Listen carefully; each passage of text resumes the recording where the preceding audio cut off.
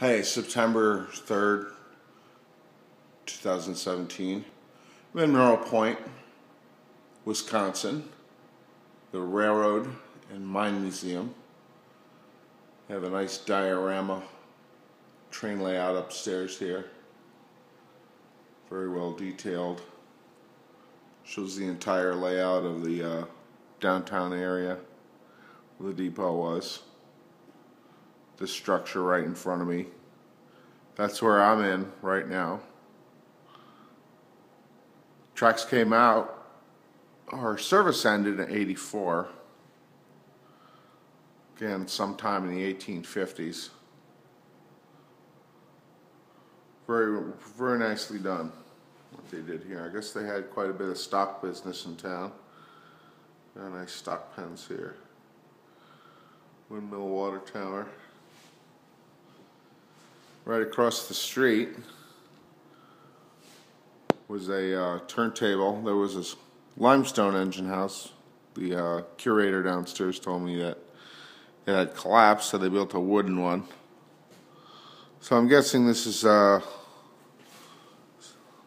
of depicted sometime between the wars.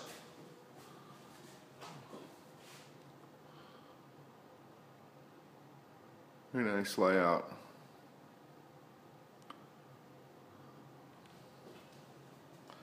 All these buildings on the other side are gone now. There was a big lead and zinc smelting industry along here. So I guess these are team tracks and houses.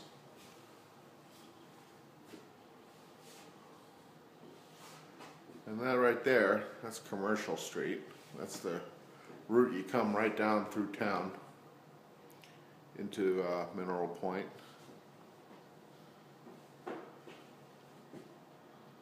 Some of the other structures over there. Very nice what they did here. Now this was built by people locally. This is not the Paul Larson Mineral Point in Northern Module, I believe. This was built, that's been saved and preserved somewhere. But this one was built for the museum itself. So, there you go.